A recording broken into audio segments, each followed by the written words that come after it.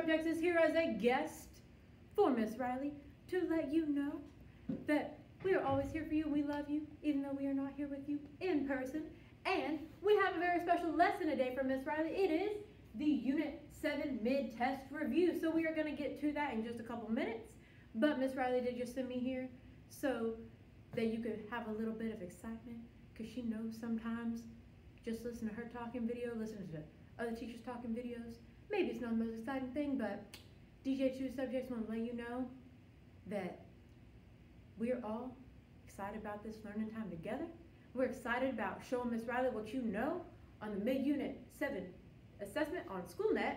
Super exciting SchoolNet business. And to wash your hands. So, DJ 2 Subjexx, love you. DJ 2 Subjexx out. Going to get Miss Riley.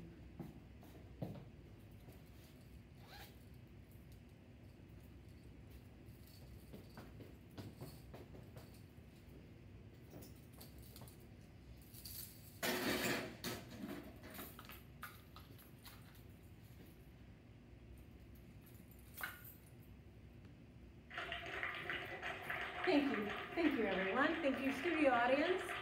Thank you DJ 2 Subjexx for that wonderful introduction. Thank you again. So I did just ask DJ 2 Subjexx to come say hi to everyone. And I mean, I'm sure DJ 2 Subjexx would appreciate if you come out to the school dances and great things like that.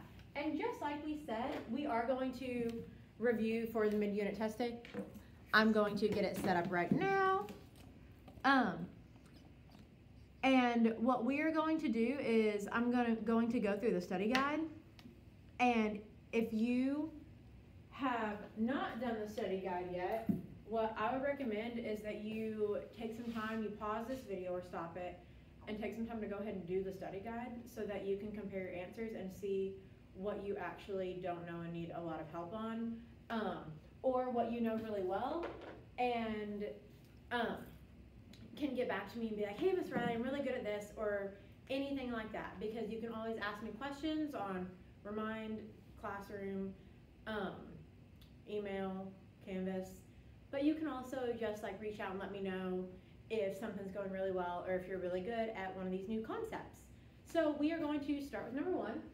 Number one says the inequality 1.3m is less than 9.6 obviously contains infinite solutions. Which of the following would be an acceptable solution set? So let's go ahead and talk about this piece by piece. Let's talk about the 1 3/10 m.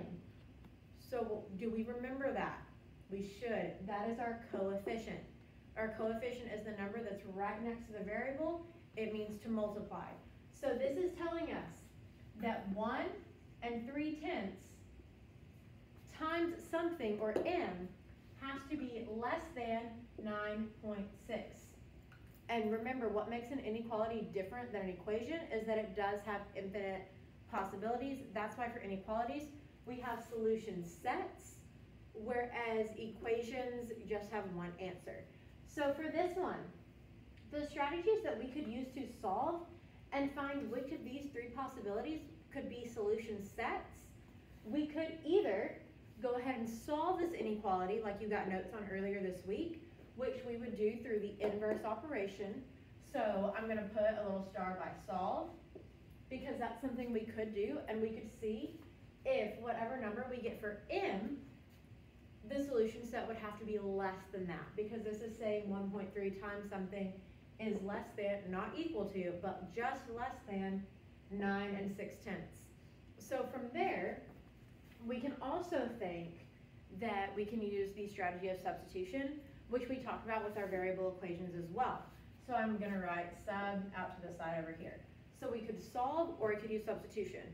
We could also try to plot it on a number line and go from there. So I can also write number line. But what I think would be the most efficient for this, you can use whatever you feel comfortable with. You know, I'm always good with you doing whatever works for you. But I think for this one, substitution is going to be the fastest, most efficient, and easiest way to get your answer. So let's start with answer choice A. I'm going to substitute, or remember that sub, put in for something else, substitute 1 for m. So I'm going to put 1.3 times 1 is less than 9.6. So if we do 1 3/10 times 1, we're going to get 1 3/10, which is less than 9.6. So that works. If we change that to a 2, which is the next number in our solution set, we get 1 3/10 times 2, which is 2 6/10, which is still less than 9.6, so that works. Then if we try the next solution in this solution set, we do 1 3/10 times 10. And remember, when we have a decimal like this, all we have to do when we multiply by 10 is move it 1 to the right. So then we have 13 is less than 9.6. And is this true? Absolutely not. So 10 would not work. Therefore, even though these first two work, A cannot be the answer, because in order for it to be a viable or acceptable solution set, each of the numbers has to be able to be substituted into the inequality and work. So, answer choice C. If we know, I'm skipping to C because I noticed that 10 is too great to work. So if 10 doesn't even work, then could 15 work? Absolutely not. And so on that note, could 21 work? No, that's even crazier. And then 13.3? Definitely not, because we're looking for something that you would multiply times 1 3/10 to get something that is less than 9 6/10. So we know that B is our only acceptable solution set. And to double check, we could substitute in each of these numbers, just like we did last time, and we could have 0.75. And we know if we're multiplying by a fraction or a decimal, something smaller than 1 whole, our product will be a smaller number. So we know that this could work. And same goes with 1/2, same idea. And then 1 3/10 times 3 is also going to give you something that is less than 9 6/10. I think it's 3 9/10. But that is how you would solve this problem. Miss Phillips, I forgot to give credit to you earlier, sorry, but is our wonderful iPad camera lady for this wonderful, exciting test review. Miss Phillips, does this make sense? Yes, this is very clear. And I'm checking with Miss Phillips because just like y'all know me, when y'all ask me for ELA stuff, and I'm like, I don't know that. Sometimes Miss Phillips, math is not what she teaches, so if I feel like if I can explain it super well to Miss Phillips, then hopefully that means that I'm not missing anything, because sometimes when I don't have people here to ask questions, I go fast and I'm like, I feel like that made sense. But obviously this isn't for me, this is for y'all, so that I can make sure that y'all are learning this super well. So let's go ahead and look at the next one. The next one is going to have the same idea. It says, which set of values means the same thing as solution set, would make the inequality 4p, remember 4 is that coefficient again, so 4 times p greater than negative 16. So I'm just going to go ahead and write it a little bit bigger here. So we know that 4 times something has to be greater than negative 16. 4 is already greater than negative 16 because that's just like what we've been learning about for a couple weeks. Anytime, if you have $4 in the bank, it's not great, but it's way better than owing the bank $16. So we know 4 is already greater. So let's go ahead and look at our first one. If we multiply, we're going to do the same strategy of substitution because since we determined that was going to be the most efficient, I'm just going to do the same thing. If we have negative 20, and we do negative 20 times itself 4 times, that's going to give us, let me just rewrite it for y'all. Negative 20 times 4 is going to give us negative 80. And is negative 80 greater than negative 16? No, because it looks like it's a larger number, but remember, like we talked about, the greater number on negatives is what's closer to 0. Always on the number line, whatever is located further to the right is going to be the greater number. So left is less. So if you're going farther to the left of 0, it's going to be smaller because it would be way worse to owe the bank $80 than $16. So if it's negative, negative 80 would actually be less than negative 16. So we know the answer choice A, because it has that negative 20, will not work. We could try out the other two, but we don't need to. Because we're looking for a solution set that contains only numbers that are greater than negative 16 when multiplied by 4. So now, let's go ahead and look at answer choice B. Answer choice B is just 1, 2, 3. Let's try it out. So I'm going to substitute 4 times 1 is greater than negative 16. Oops, wrote my sign the wrong way. Be careful about that. So I have 4 times 1 is greater than negative 16. 4 one time is just 4. Is 4 greater than negative 16? Yeah. So this would work. So now I'm going to move on to 2. So I'm going to have 4 times 2, which we should know is 8. Is positive 8 greater than negative 16? Absolutely. So then the last one, so far the solution set is looking pretty good.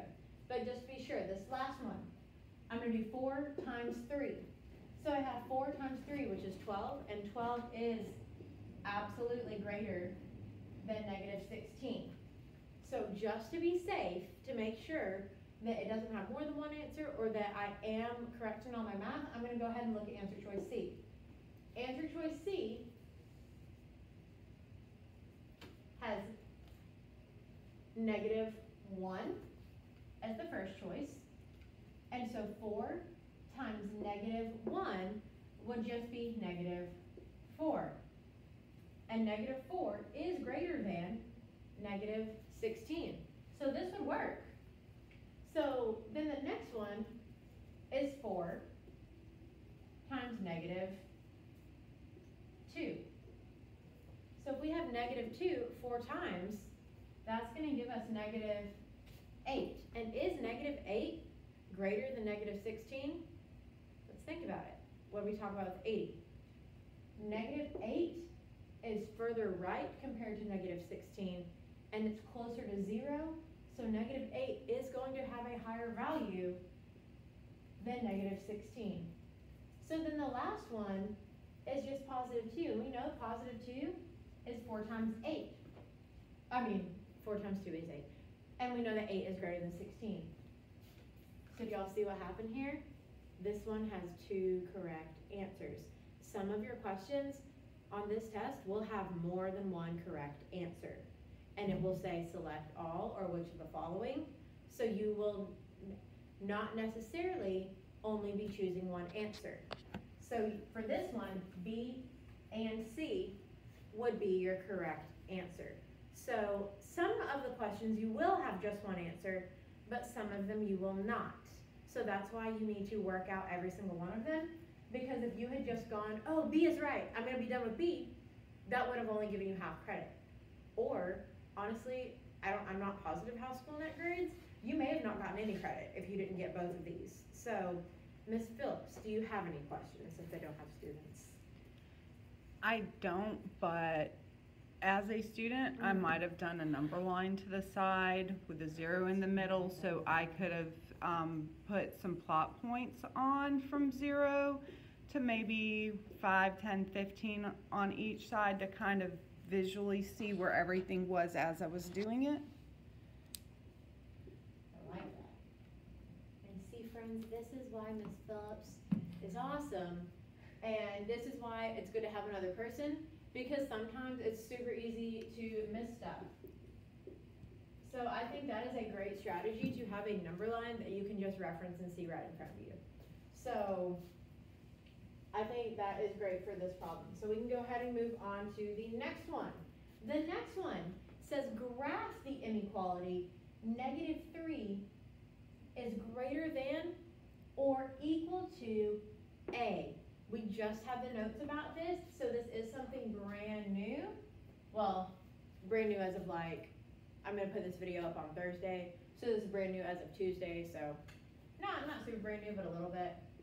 So I'm going to go ahead and draw my number line, because remember, when you are graphing inequalities, it is not on an actual graph. Like I talked about in the video that I put on Tuesday, graphing inequalities is plotting it on a number line. So graphing inequalities, don't get freaked out and be like, I don't know how to graph that. Because all it is plotting the points on a number line. So we've been plotting points on number lines since like, I think literally kindergarten. So all it is different is that you're going to either have an open circle or closed circle on the dot, and you are going to make sure the arrow has the right direction. So I know here, the number that I'm going to plot would be -3. So -3 is going to have an open circle or closed circle. Does it include 3 or not? Or -3? This line underneath the greater than sign tells me that it includes -3. So that means that my circle is going to be closed in, because closed includes. So it's closed in because it's greater than or equal to. That means the answer could be -3, but it's also anything less than. So now we have to draw an arrow to represent A. A is everything that's less than -3. So this could also be written as A is less than or equal to -3. If this makes you feel more comfortable, you can always rewrite your inequalities. But if you're good with this, then leave it at that. So now I'm going to draw my arrow. Left is less. So I'm going to draw my arrow going this direction. And that's all you have to do for this problem. Does that make sense? It does. I liked the alliteration of left is less. Alliteration is good stuff.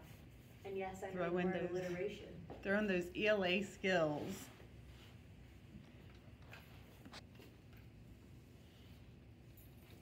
So now I'm going to just scroll down real quick. Scrolling, scrolling, scrolling. While you're scrolling, if it didn't include the 3, the circle would have just been an empty circle. That brings us to our next problem, Ms. Phillips. Thanks for the introduction / segue. I don't know what it is. Is it segue? I think it's segue. It's segue. But not like the segue you're right on. Those are cool too, though. But I think that's because it takes you from one place to another. So a verbal segue takes you from one thing to another, like a transition. And I think that's why they're named There segues. you go. So there's your mini ELA lesson, kids. I mean friends. I don't ever call y'all kids.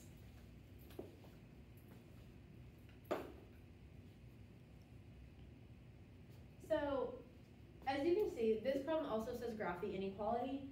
T is less than 2, which could be also written as 2 is greater than T.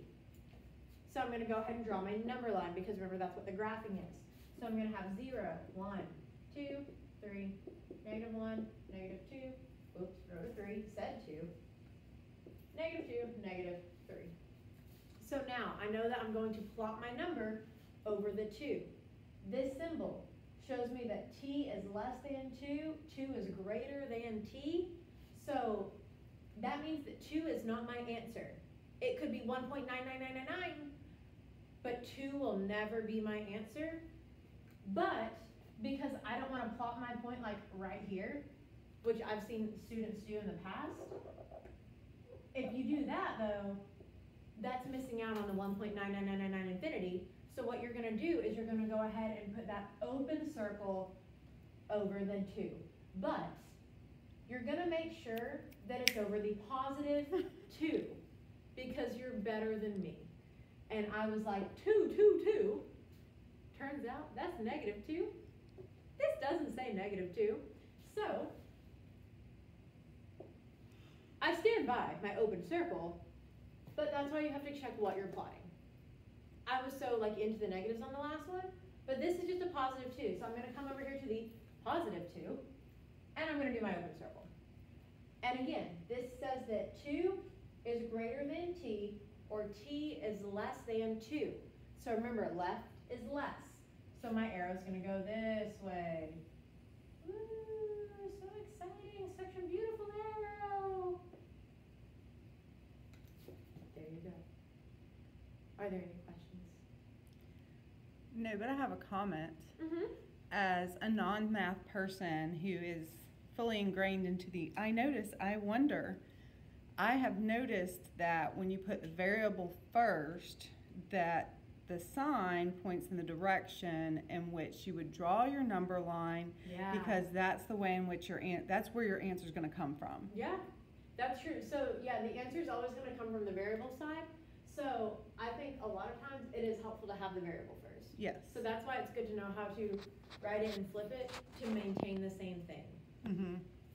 So now I'm going to scroll and we're going to look at the next one. Some of you may recognize your names. We're at 20 minutes. Before we get to the next one, I'm going to stop this video and I'm going to make a part 2 just so that they can all fit on Google Classroom. See y'all in approximately 5 seconds.